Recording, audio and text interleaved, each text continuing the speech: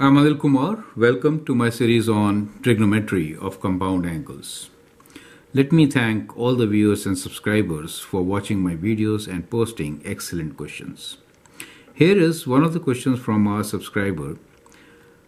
We need to prove that cos3a plus cos5a plus 2 times cos a cos 9a equals to 0 if 13a equals to 180 degrees.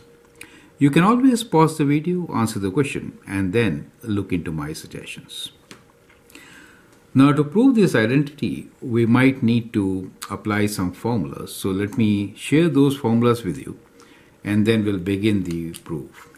So one of them is, what is cos a plus b, right? So cos of, let's write capital A plus b, right, is basically equal to cos a cos b minus sin a sin b, correct? And if we have cos of a minus b, then in that case it is equals to cos a cos b plus sin a sin b, right?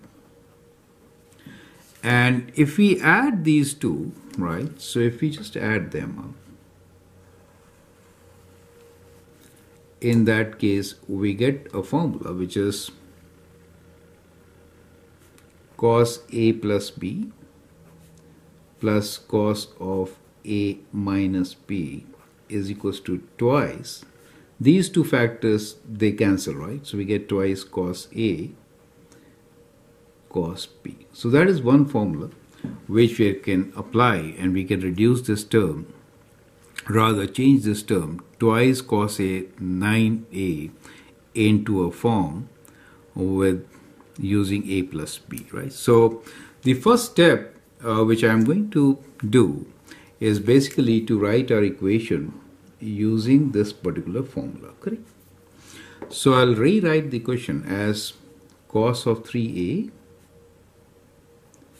plus cos of 5a plus, now 2 times cos a plus b is cos a plus b plus cos a minus b. Now a and b here is lowercase a and 9a, right? So we could write this as cos of a plus 9a plus cos of a minus 9a, correct?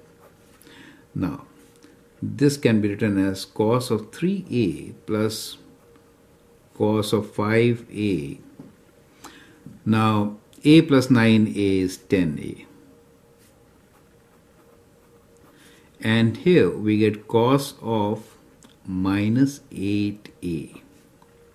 Now cos of minus 8a is also cos a, right? Cos is an even function.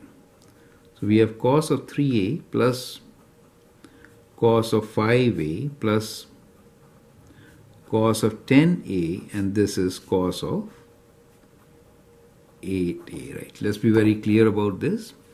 We know cos of minus theta is equal to cos theta.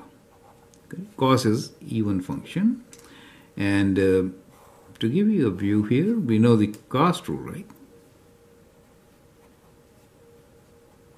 So as you can understand, for any angle theta, cos has same value.